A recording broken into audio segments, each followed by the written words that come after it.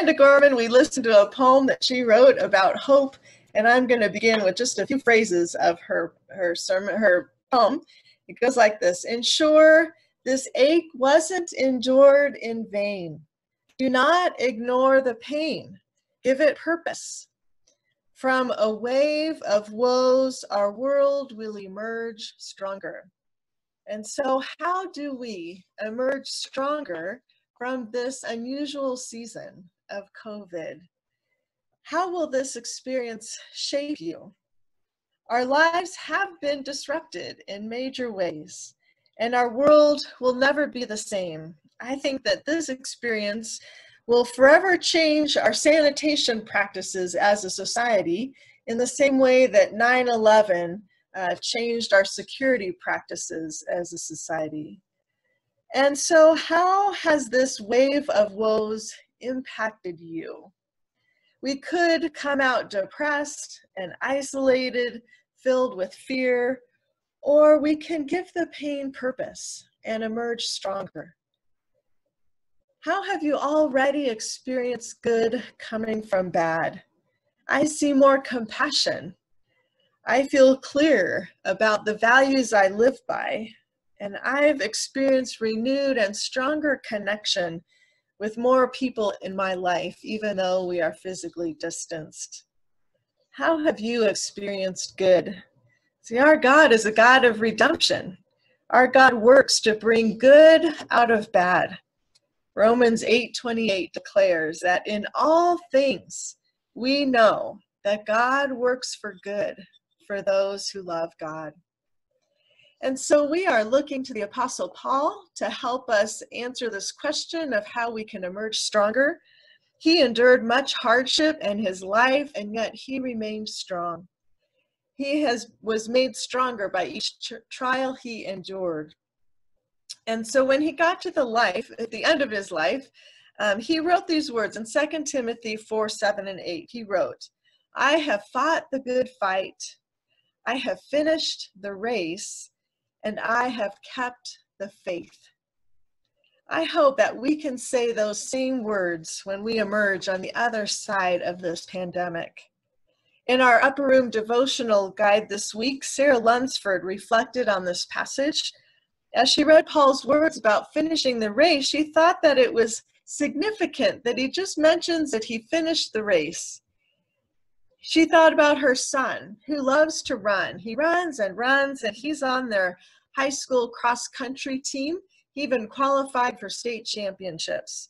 She was so proud of him, and so on that final meet, that state championship meet, she went to watch him run.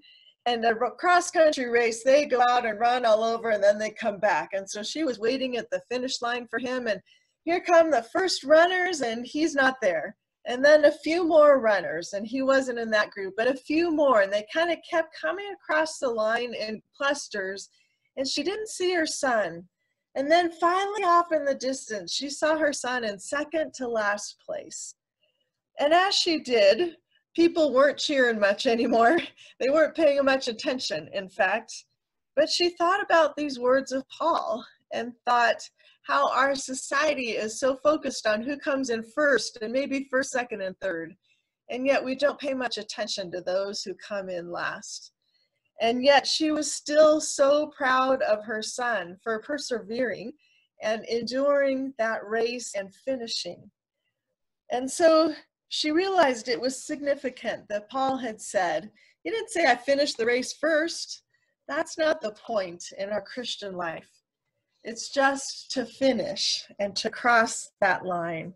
And when we do, God is very proud of us. God is standing by our side. In fact, God is giving us the strength we need to be able to persevere and finish the race. And so these are helpful words for us in these days. The point is not to be the best or the strongest or the fastest, but the point is to keep the faith, to endure, to persevere, to continue to be faithful when God calls us. God has work for us to do in these days. And so for some people, some of us, we have easily adapted to some new ways of moving through society. Others of us are struggling more, and that is to just be human. It doesn't matter whether it's difficult or easy, or you're finding joy or struggle. We are all called to finish the race faithfully. Paul gives us a glimpse of how we do that in his life. I was thinking the story that came to my mind, this one is from Acts chapter 16, and it's a whole chapter. So I hope you don't mind if I don't read the whole chapter. I'm just going to summarize the story. So the story was that Paul and Silas were healing and teaching and preaching. And I'm trying to remember what city they're in, but it doesn't really matter. So anyways, they healed a girl of her spirits. And then the next day they got arrested for doing that. And so they ended up in jail. So Peter and Silas in jail, and the jailer was told, be very careful, don't let them escape. And so the jailer took Paul and Silas and put them in the very inner room of the prison, and he locked down their arms and legs in the shackles in that room, and he made sure that they stayed there. So here's Paul and Silas. They've been beaten. They've been arrested unjustly, really. The crime was healing somebody. And here they find themselves in the very inner room of the prison. And at midnight, they started singing hymns and praying. Now, I don't know about you, that would not be my natural reaction. If I was in prison, I think I would be grumbling. I surely would have been praying, but it probably would not have been a nice, uplifting kind of prayer. But they were in prison singing hymns and praying in such a way that it got the attention of all the other inmates. The scriptures tell us they were listening to him. And then an earthquake hit and rattled that prison in a way that opened the doors and loosened their chains.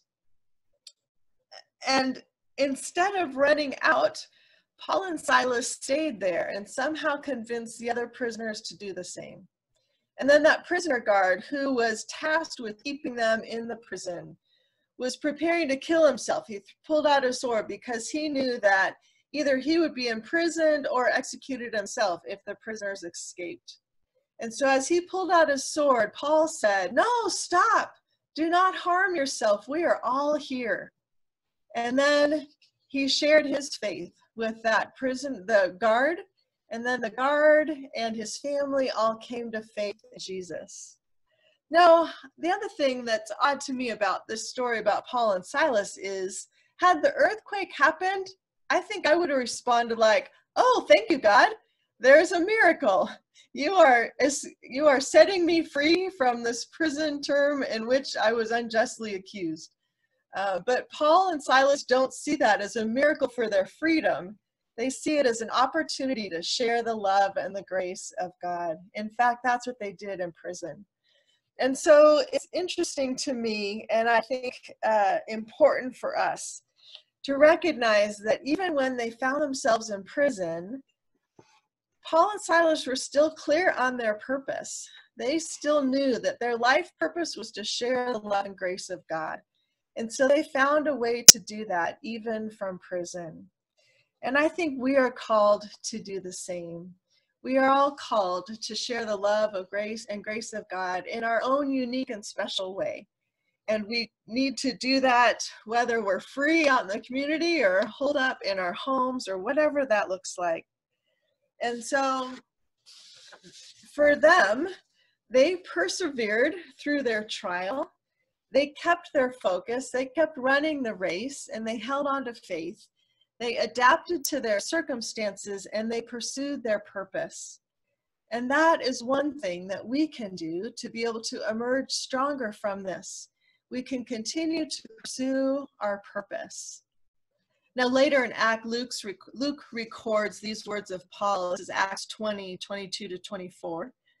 And it goes like this. "And now, compelled by the Spirit, I, who is Paul, am going to Jerusalem, not knowing what will happen to me there. I only know that in every city, the Holy Spirit warns me that prison and hardships are facing me.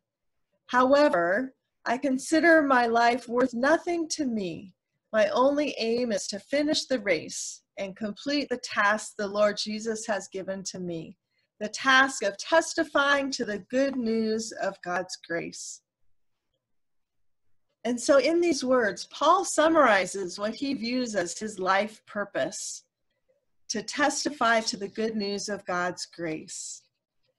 So how can we do that? And how do we need to pivot and adapt in these days in order to pursue our purpose? Now, I'm not saying that we all have to become preachers and evangelists. I don't think preaching is everybody's calling. We are not all called to minister in that way.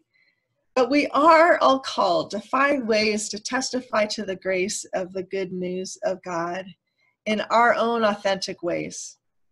And so I'm going to call out a few people here, and I know there's more, but I know that Luann and Carol have been spending a lot of time sewing masks, and I know others of you have as well. And so I think that they have pursued their purpose in these days. I bet they never sewed masks before this all happened. And I remember hearing the stories early on about finding patterns and experimenting and having to adapt because all the supplies were not available that they needed. But they came up with a way to create those masks, and they sent many, I don't know what the numbers are, but they made many and have sent them to the hospital. I know they provided me with some. They have sent masks to their family around the country and all over. And so they were able to pivot and adapt and use their giftedness to share the grace with other people. And so how could you do that? How can you pursue your purpose in these days?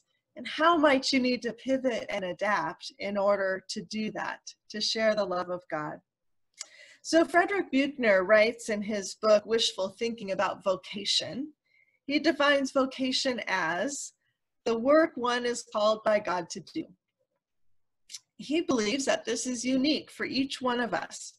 Each one of us has unique talents and passions and experiences. We each have our own arena of influence. And so God's call is unique for each one of us. And I'm sure many of you have settled into your call across your lifetime, your vocation. You've worked toward a purpose, and you're pretty clear about who you are and what you can offer. Others of us are wrestling with that our whole lifetime, I think. However, everything has been disrupted, and we can't do things the way that we usually do. And so we have to adapt. So teachers have had to adapt the way that they interact with their students. Even doctors and nurses have had to pivot how they interact with their patients. And essential workers, I hope, are finding new meaning and significance in the work that they do, stocking shelves, clerking in stores, serving food to people through the back alley or the front door in to-go containers. And remember the reflection on the race. Our goal is not to be first or best, to be strongest or richest, or have the glorious job. The point is to keep the faith as we finish the race. Now, Buechner goes on to describe how we can discern our calling at any given point of our life. How we can find our vocation and discover our purpose. And so these are the questions I'm going to ask you now, and in a few minutes we'll break into groups and you can share with one another. He writes that the place God calls you is the place where your deepest gladness meets the world's hunger. And so your deepest gladness, what are your skills and your joys? What brings you joy in life? What brings you significance and meaning? And then, what are the needs of the world? Where are the places that there are needs that you can meet up with, that you can connect? How can you offer your gifts to the world? I bet Luann and Carol and all those mask makers out there hadn't ever sewn masks before, but they found a way to do it. They adapted and pursued their purpose. So how can you pursue your purpose in these days? How can you pivot and adapt in order to do so? Paul and Silas sang hymns in prison. Can you think of a way that you can share the good news of God's grace with others this week? Let us pray together. Our gracious God, you are a God of great diversity, of great creativity, of great ingenuity. You have created each one of us to be special. You have given each one of us gifts and experience and passions that uniquely positions us to reach out to others. You have given us each a story that we can share with others about how we've experienced life and how we've experienced your presence pursuing us and helping us through life. And so, Lord, in these moments, I pray that you help us to first be encouraged and affirmed, that we might recognize our giftedness and how you've created us. And then I would pray that we feel challenged to find ways that we can continue to go and share that with the world. So Lord, be with us, affirm us, encourage us, inspire us, challenge us, that we might be your hands and feet in this world. We pray in Jesus' name. Amen. Okay, so we're going to go into groups really quick. We're going to put you in groups of 4 or 5, and you'll have 5 minutes to share, 6 minutes to share, something like that. So take a moment to introduce yourselves, and then make sure each person gets a chance to share.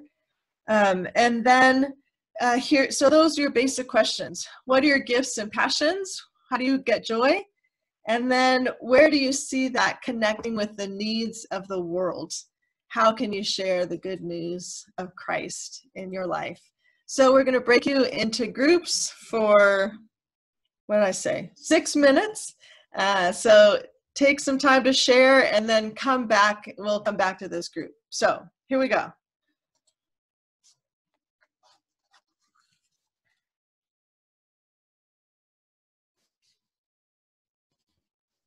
Can you unmute everybody? They can unmute themselves.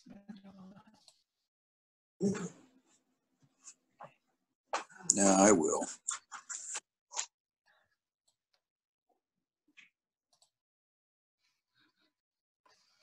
Okay, Amanda, this is my group. You have to let me see it.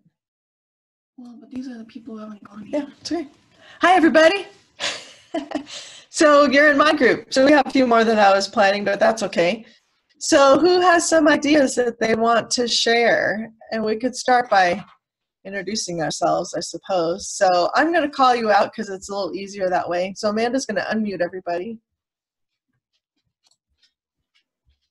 Hi, I'm Larry Reckles. Hi, Larry. And who do you have sitting next to you? Pardon? Who's sitting next to you? Stranger sitting next to you. Fraley. It's good to see both of you.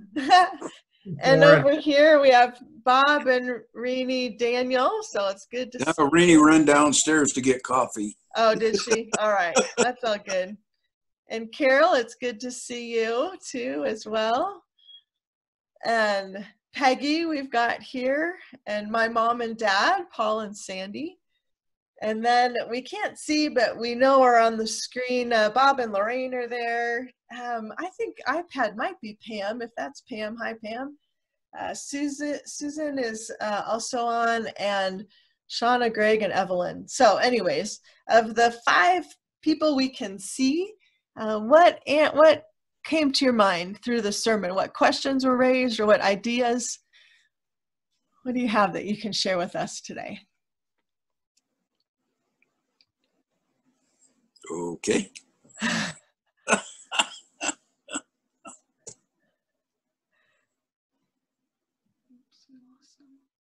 Who? Oh. Whoever was up here. Yeah.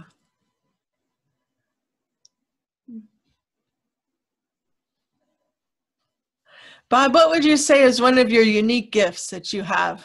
What makes you unique? You talking to me? Yeah. You know, I don't really know, Patty. I enjoy doing things more so than I don't have an artistic bone in my body. It's more autistic. Okay. But I enjoy doing things, much like some of the repairs around the church and stuff like that. Right. And just any way I can help and give input to my fellow man. Yeah, you've got a heart to help people and yeah, the desire to help people. So that's great. So be thinking about how you can be doing that in these days. Yeah. How about you, Carol? If I unmute you, what do you got? What makes you different and unique? You have to unmute yourself. You're unmuted from my side. There? There you go. Am I there? Yeah. Is be kind. Be kind. Yeah. And you, Bob doesn't have artistic skills, but you do. And you've helped in several ways with your artistic skills and your creativity. That's great. Okay, Mom and Dad, I'm putting you on the spot. What? Go ahead, Carol.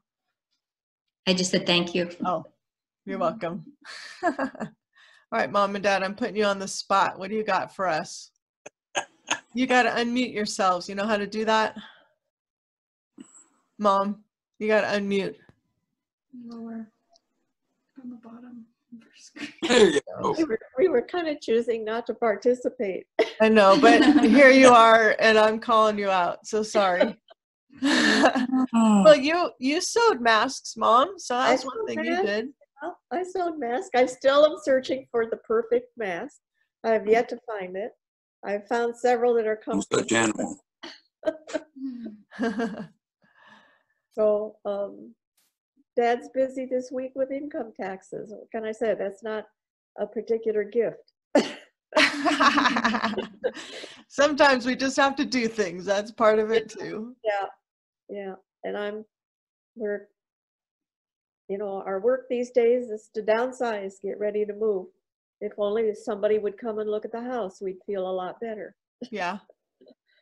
But so you've also had an eye to help people in that. You made some of your handoffs, cast-offs available to others who can make use of them. So that's good. Right. Yeah. A big tornado hit our nearby town. Our church. Yeah, and our church. So we've reached out a bit to provide some funds and for people who are struggling there. We drove through the neighborhood the other day and it's real devastation. It's a mess. Yeah, a big mess. So, Tornado hit their town. Mm-hmm. so we're still trying to make contact with some people that were good friends that we've not found out what happened after they had to vacate their houses. Mm. So those kinds of things still go on. Yeah, they do. Well, thanks and if you haven't seen, Steve Wood is on today, so. I did scroll over and see him. Yeah. All right, I didn't pay attention. All right, we got 1 minute to go. So everybody's gonna start coming back here, which is great. And then we'll sing a song and celebrate communion.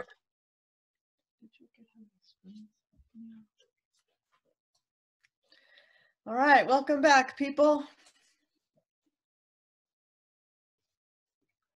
All right, people are coming back. So we're going to get ready to sing another song and then we'll celebrate communion together and then we'll be done. So people are still coming back, but I think that we can start singing our song. So our next song is preparing us for communion. We're going to sing together, Let Us Break Bread Together, and then we will move into a time of communion. So let's sing that together.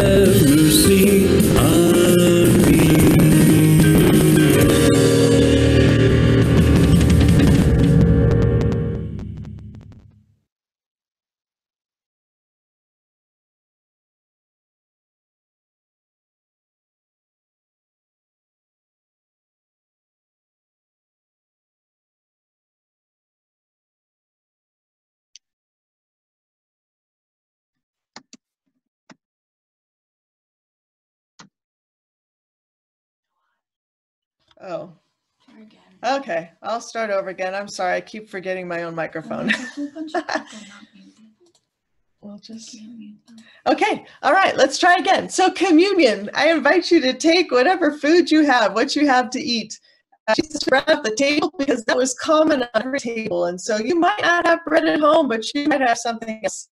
So take that bread. Jesus took bread and he broke it. He blessed it. And he gave it to his disciples and said, take and eat. So go ahead and take a bite, inviting the Holy Spirit to satisfy the hunger in your soul. As we receive this bread, we receive the grace of God. And then Jesus took the cup. Again, his cup had juice from a grape, whether it was fermented or not, we don't know, wine or juice, either way. That was what was common on every table. And so go ahead, whatever you might have, and we will invite the Holy Spirit to fill us with power and grace as we receive the fruit of the vine. And so, Holy Spirit, come. Fill us, nourish us, heal us, empower us, and send us out that we might be your hands and your feet in the world. All right, our benediction from today, I'm first going to share more words from Amanda Gorman and then a quick blessing. So, from a wave of woes, our world will emerge stronger. We'll observe how the burdens braved by humankind are also the moments that make us humans kind. Let every dawn find us courageous, brought closer, heeding the light before the fight is over. When this ends, we'll smile sweetly, finally seeing in testing times we became the best of beings. And so may God bless you as you pursue your purpose and shine your light in this week. Go in peace. Amen. All right, so our service is